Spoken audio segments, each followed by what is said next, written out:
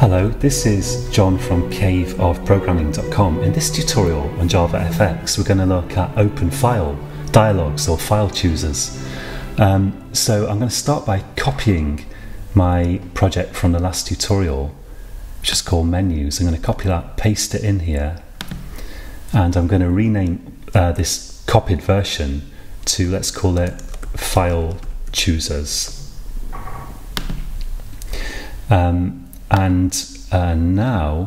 Like the object of this tutorial is just that I'm going to show you how to present the user with a open file dialog when they select a menu option, and then get the name of the file from that file chooser. And we'll look at how to do a bit more stuff with file choosers probably in the next tutorial.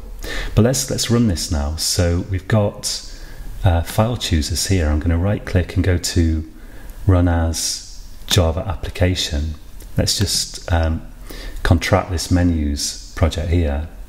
So if we look at this is what we've got at the moment from the last tutorial, and we can quit it there. So let's go to Scene Builder, and if I can get the thing to open. Whoops, something's gone wrong with Scene Builder. Nice. Well, I'm just going to quit Scene Builder. I find it a little bit buggy, but never mind. This is Scene Builder 1.1, but at the moment, at the time of this tutorial, Scene Builder 2 doesn't seem so good either. It seems to be a work in progress. There we go. So now let's open the fxml file from that project. So I'll go to where I keep my JavaFX projects here, and we'll go to the project I just created, file choosers, and here in the source fxml folder, here's my main.fxml. Let's open that. Now I want to add a open item to the file menu, so I'm going to look for menu items, menu content in this library here, and I'm going to select menu item. Let's expand the hierarchy and look for the file menu, which has to be in here somewhere. Here we go. And let's drag a menu item down onto the file menu. So I'll put it above exit. I'm going to rename this to open. As I mentioned before, mnemonics are not working on my system with JavaFX, but I'll use that just in case they start working in future. Let's turn on mnemonic parsing, otherwise we'll see an underscore there.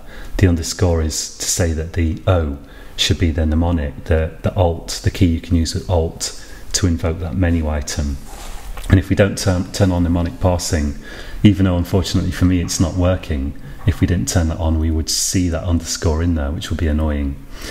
Let's set an accelerator too. Let's go to accelerators do work. Let's set control down, and let's set that to O, so we can type control O to invoke this menu item. Then I'll go to code here, and let's, for the on action for this menu item, let's say open file, like that. I'll click somewhere else just to make it accept that, and let's just save this. And I'm going to go to file choose as my project, right click it, refresh, and now let's take a look at the fxml. So we should see that open item in there. We do see it, so it looks like we've got the right version. And I can go to my main package, my main controller, and define a method, public void open file. And let's just do a sysout, and I'll just output some text in there for the moment. Open file, open file. Now let's run this and see if it works. So if I look at the file menu, we've got that open item, and if I select that, it says open file down here, and I can also do Control O to invoke that menu item. Now we want to create a file chooser here, but a slight complication is that file choosers require a reference to the stage to work. So we're going to have to pass the stage to the main controller somehow, and I've seen a couple of ways of doing this, and neither of them, well, one of them didn't even work, and the other one isn't very elegant. But we're just going to have to go with something. So let's just do this. Let's go to app.java again, And at the moment, I'm using a static method of fxml loader to get the parent root here to load the fxml file. I'm going to change that. I'm going to declare a new fxml loader. Let's call it loader equals new fxml loader. To the constructor, I'm going to pass this stuff, this location of the fxml file. And then down here, I can, instead of using the static method, I'm going to say loader.load to get the parent root. If I save that, that should work, I should think. I've got it misspelt here. Loader.load, save that. And if I run this now, that should work as before. Let's try Control O, that works, good. So now we can use this loader to get a reference to the controller so that we can pass it the stage. Let's say my controller is called main controller. So let's say main controller equals loader.get controller. And I'm going to have to cast the return value of this because it returns an object to my main controller type. Let's say controller here and cast this to main controller. Hopefully that will work. And now we can pass this controller a reference to the stage. So I'm going to say here controller.init, and this init method, Eclipse autocomplete, is annoying me here, but that init method doesn't exist yet. I'm going to define it in a minute. So let's pass in the primary stage. Save that. Then I'll click the error and go to create method init in main controller. So it then creates that init method for me. And I'm just going to move this to the top here. We've got a method called initialize, but we're not going to use that here. So that's passing in a reference to the primary stage. Let's declare a private stage up here. And then in init, we can just, using standard ordinary Java, we can say this.stage equals stage. So now we've got a reference to the stage stored in this variable, and we can go ahead and implement our open file dialog, our file chooser.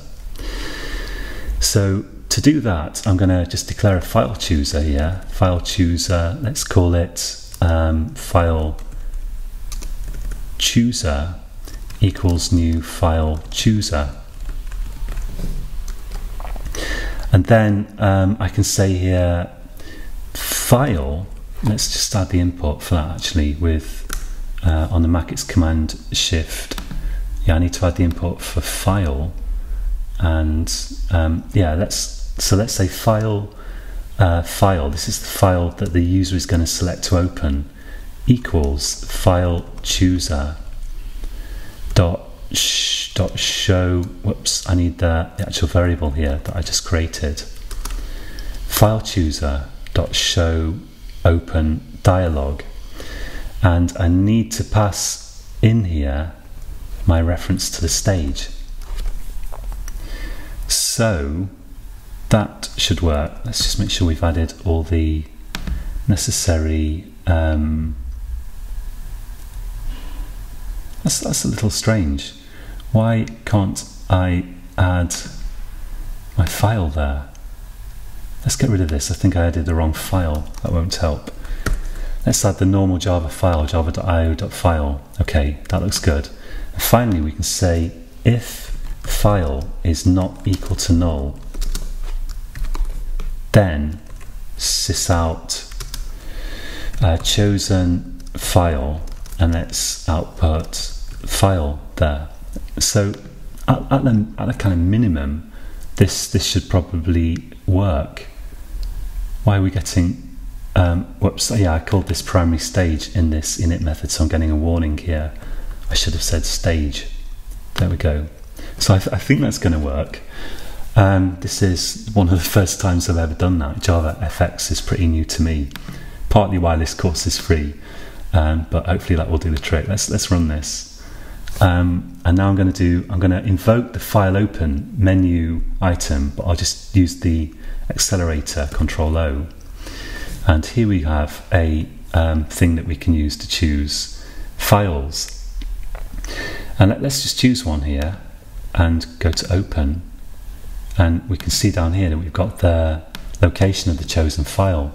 There are a few things you can do with this that's useful. One thing is we can say, let's go here, say file chooser dot set title, and we can set that to, let's say, open text file. We want a text file so that we can load it into our text area.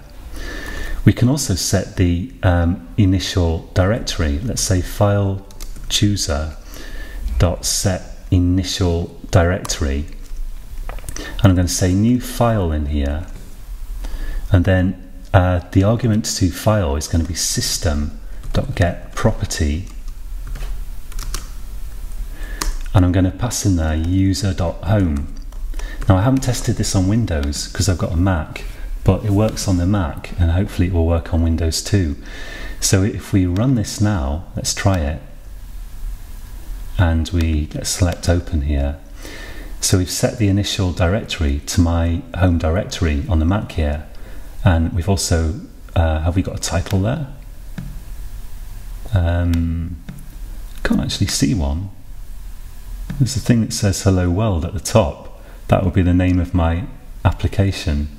Well, yeah, anyway, I'm not sure if set title really worked, but let's continue anyway. Maybe I could change the title of my primary stage here to something like text pad demo here in my main method. Let's just try that once more. I'm a little bit curious. I'll move this over here, and well, it still comes up in the same place and there's no title, but maybe on your system there will be, I don't know. The other very useful thing that we can do here is if we go back to the controller, is we can set file filters here so that you can only enter certain kinds of file. Let's say file chooser dot get extension filters, and then in here I can add a collection of filters to add. Well, I'm going to say get extension filters dot add all, open a curly bracket, and let's close it down here, and in here I'm going to say new file chooser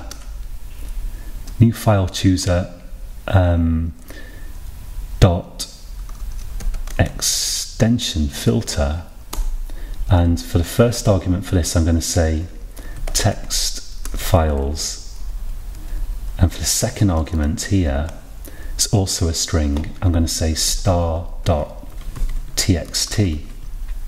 so we can filter on txt files. Let's put another one in there. So in this list I can add let's copy this one, and let's add all files as well. Let's say all files star.star. That hopefully should do the trick, and I need to delete that extra comma there. So I'm going to save this and let's run it once more and open the open file dialog, and now it's got text files selected, and you can see that most stuff is grayed out here. Not actually sure where I can find a text file on my system here. There's one.